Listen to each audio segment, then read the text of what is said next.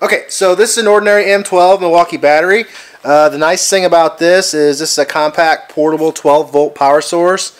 And the other nice thing is that we kind of just recently played with is you can take a standard mini fuse here, stick it right in there,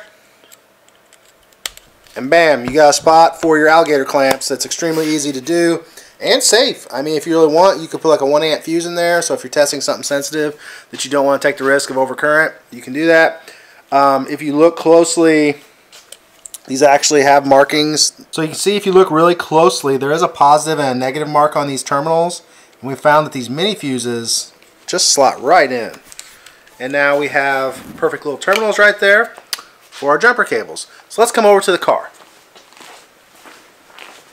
We did a startup of this car the other day, and you may have seen the video, and we noticed that we only had one gear, which initially we thought that we had a wiring fault.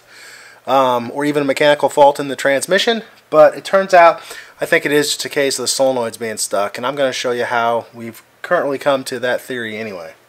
So you want to disconnect your ground. Okay, if we're not, it's going to be easier to isolate this. You can leave the ground and you can run power off your battery, but since we're going to go over to the shelf and test a different transmission, it's a lot easier for us to use this portable battery here. So I've just disconnected the ground. That way we're not testing with this anti-gravity battery here versus the Milwaukee and getting different results due to that. I want a fairest test as possible because we're going to compare the noise level between the two. So we'll grab our negative. It's always great to have some alligator clips. These are kind of some heavy duty units. Just got those off the Amazon website. Let's take a look in here. So if you looked closely, again, that says C3 positive. So that's the positive. And if you looked in here, that says C1 negative, minus.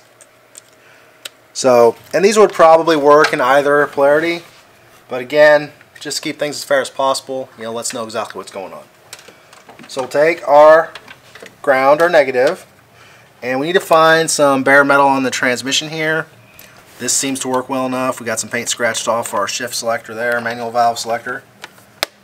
And we're going to hook our positive to there, and just watch if you're not using insulated ends that you don't have that on something that's going to throw a spark, blow your fuse. Positive, and now we'll go ahead and go to what should be our solenoid A and B, the orange and yellow here, which controls shifting. Listen real closely. Hear a tiny little click. Some of that click is actually the spark from completing the circuit inside my connector here. Hear a tiny little click. This is a Deutsch connector, but from the factory this has a different 4-pin connector, which we're going to show you in a second, which is just as easy to work with. So now that we kind of remember what that sounds like, let's go over to a parts unit we have here.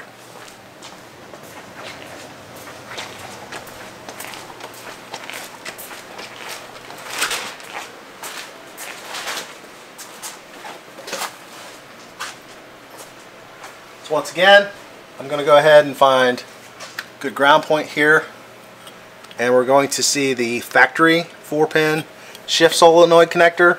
There's another 4-pin connector here that handles some of the rotation speed sensors here for the stock transmission control unit, but we want the one that goes straight into the oil pan here. So we have our, once again, our solenoids A and B here. I may have the order of those reversed, but it's orange and yellow. So listen to this. You can hear that plunger moving and bottoming out inside the solenoid very clearly, and that's what my transmission used to sound like, and it doesn't anymore, and we did a full overhaul on that. So my best guess is we used some solvents inside that solenoid that either dislodged some material and actually got the solenoid stuck, or it's got corroded in there from getting cleaned and sitting, or some other number of things. It's not electrically shorted, but I just don't hear it moving like I think it should. And no matter what signals we send to the solenoids while the car's running, it's always in third gear, which is usually suggestive that you have a solenoid problem. But considering we've tried 2 different solenoids, 2 sets, I thought it was something mechanical, but this other solenoid set is also really quiet too. So it could be a case where you're working with used parts. Just because you switch to a new used part doesn't mean it's good. So we got to test them all. We don't periodically rebuild these autos, so I haven't really done this noise check on the solenoids as part of our process, but that is something we're going to be doing now. So later on, we'll pull those solenoids out, we will look them over, make sure they look okay, measure the resistance. It's in the factory specs, I can't remember, it's something like 3 ohms, they should be, not dead short or dead open. And we're going to put those in this car. We're going to have to drop the oil pan, remove the filter, remove the valve body, put those in. So it's a little bit of a process, but I'm really hopeful that given the noise those are making, that the car is going to shift then, and that could help us, not have to remove the transmission again and tear it down and look for an internal problem. We completely rebuilt that transmission after our torque converter failure with new clutches, new seals, a few new bearings and bushings, new drum. It's got all the billet goodness, JB Designs billet drum, Keegley 6 disc billet front hub, 300 ohm output shaft, Liberty transfer gears. It's got really pretty much everything you can do.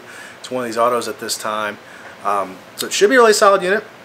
We set all the end play to factory spec, and we also set all the clutch end plays to exactly what they're supposed to be too. So I was surprised to have an issue, but this just goes to show that testing, we would never let anything leave this shop without knowing it fully functioned. And even if it's my own car, it's just a case of that too. We had this running up on the lift, didn't shift, we're going to have to find the problem. And important thing is, just be scientific about it, don't give up.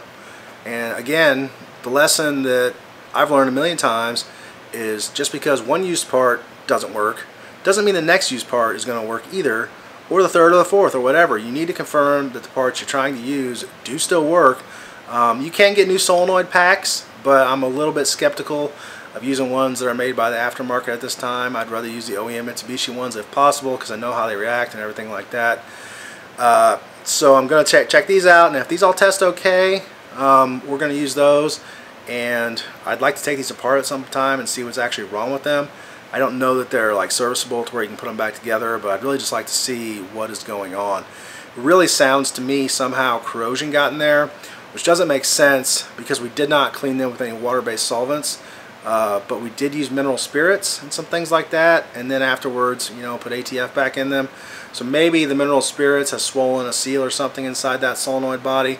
I don't know. I want to know though and see what we need to avoid in the future. Because it's a good idea to clean these solenoids out, they accumulate a lot of dirt. We have been, on my transmission, cleaning them and then blowing them out with air and then putting ATF back in them. So I'm not sure what's wrong in that process, or perhaps, it's just a case of luck and bad parts.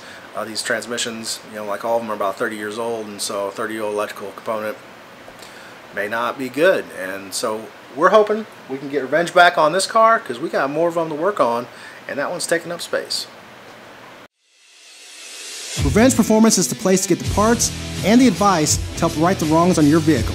We partner with the industry leaders in parts distribution and warehousing to get you the best possible prices, the widest selection of parts, and the fastest shipping. With our real-time inventory on our website, if we say we have it in stock, it's ready to ship. From us or from our many national distribution partners. With hundreds of thousands of parts available, I guarantee we can get revenge on your ride.